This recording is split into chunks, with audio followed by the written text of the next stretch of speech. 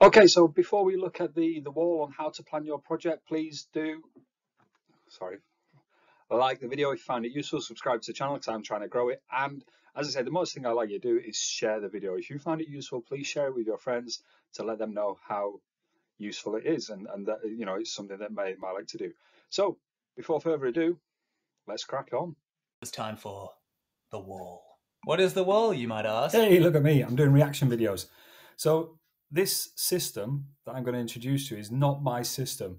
So it's by this YouTuber called Strufless.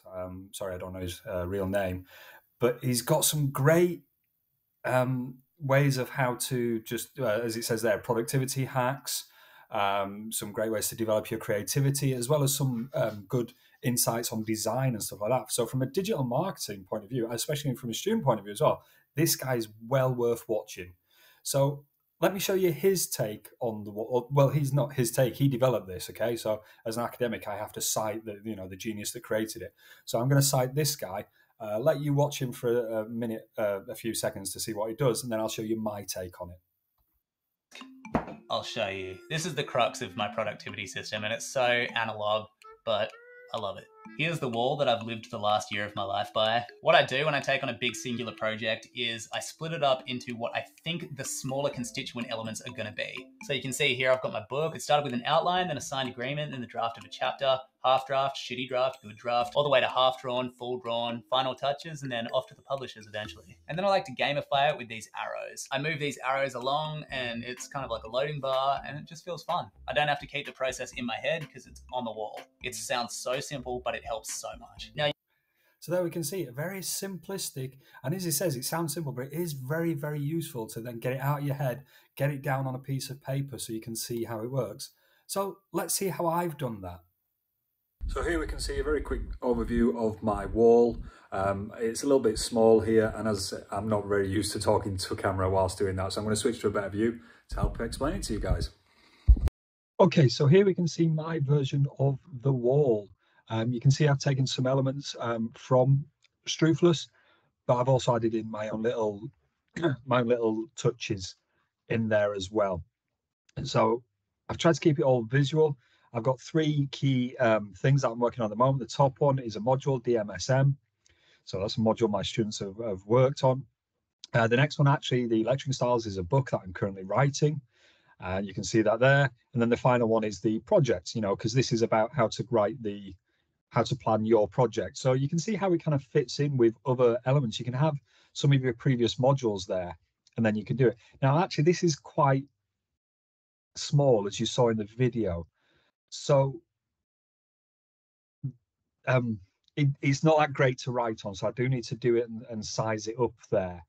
Because it is a bit too small. But you can see there's key little elements, like I've got notes on there. I like to visualize everything I'm doing. So that's why the same picture on the front one actually then is throughout there. Because once again, one of the key things in academia, I loved how Strufless broke it all down into key elements, which once again, this needs more work doing on breaking it down into the key elements. But one of the key things that you need to remember within academia is you've got to keep the main thing, or what's the phrase? The main thing is to keep the main thing the main thing. So within my dissertation, and if you've already watched the video earlier about how to choose a dissertation topic, I chose 3 key areas. So those 3 key areas have to be relevant throughout my entire dissertation. And if I talk about anything that's not one of those 3 key areas, I need to nix it off of my dissertation. Same with my book. My book, as you can see there, has 3 overarching themes and six key areas. So once again, if I start waffling on about anything that's not those 6 key areas, I need to call it a day. Same with the DMSM one there. I've kind of got there's the learning outcomes there. I don't know if you can see it too well, but my students are all too familiar with that infograph there. And same again, if it ain't part of the learning outcomes, don't have it in your assignment, it gets you no marks. So it just helps me keep me focused. Even when I'm writing the different chapters, it helps me keep me focused. You can see there, I'm a lot more egotistical than Strufless. So I've got little images of me there, or me pre-facial hair, to show my task progress on there. And once again, another little thing that I like to do is I like to add in the rewards. And you can see there's different color rewards. The reason is the blue rewards with 1 exclamation mark are actually low cost, low time. Orange are slightly higher cost, higher time, and then green are more expensive and more time.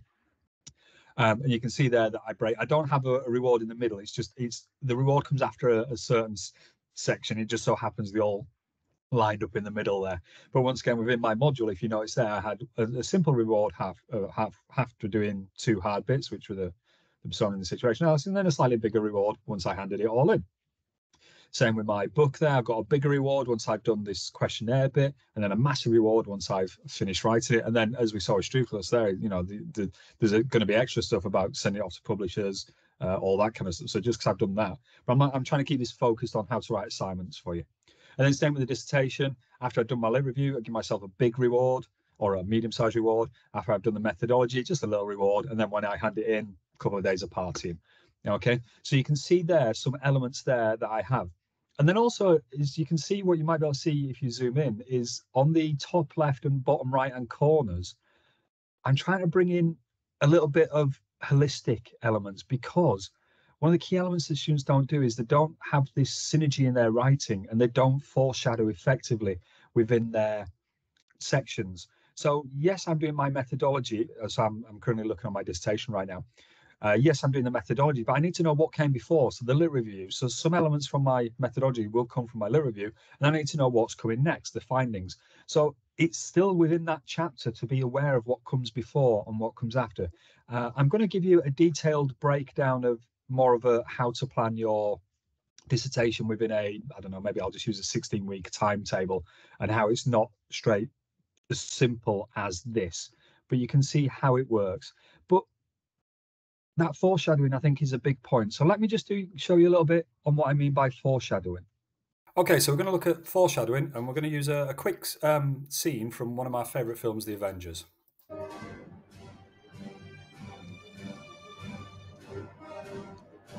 What are you doing, Mr. Stark? Kind of been wondering the same thing about you. You're supposed to be locating the Tesseract. We are. The model's locked, and we're sweeping for the signature now. When we hit a hit, we'll have the location within half a mile. Yeah, let me get your cube back. No muss. No fuss. What is phase 2? So there we go. What is phase 2? So if you're not familiar, this is the phase 1 of the MCU universe. And Tony asked the loaded question, what is phase 2? So let's see how this scene pans out.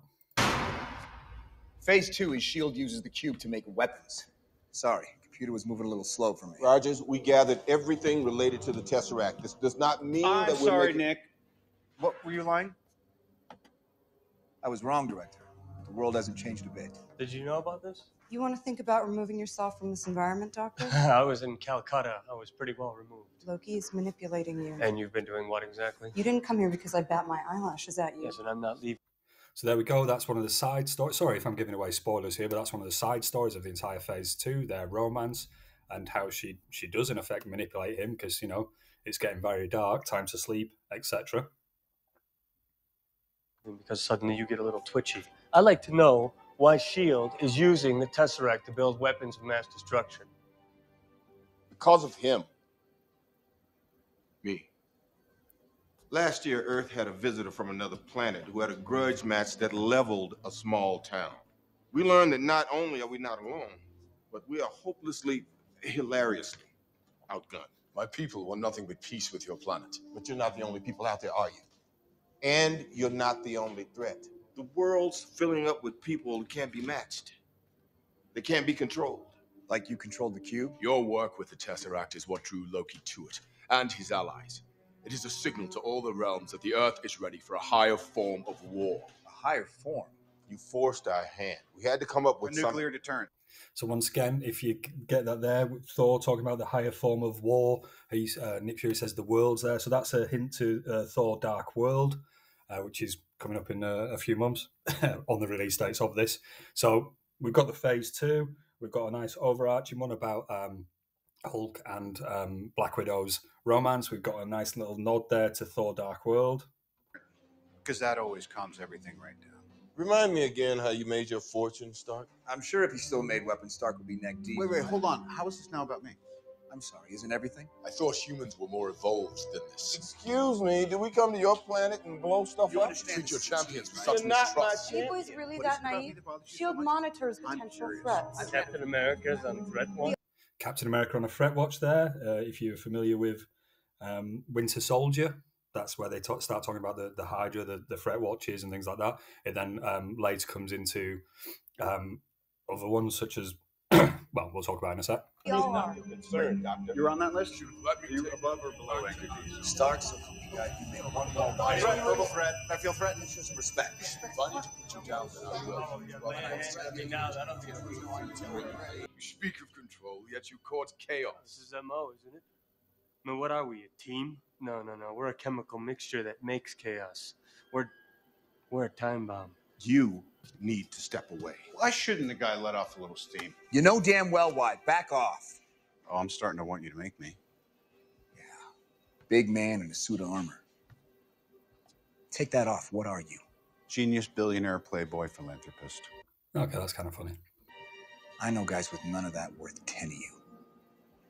I've seen the footage. The only thing you really fight for is yourself. Only thing he fights for is himself. You're not the guy to make the sacrifice play.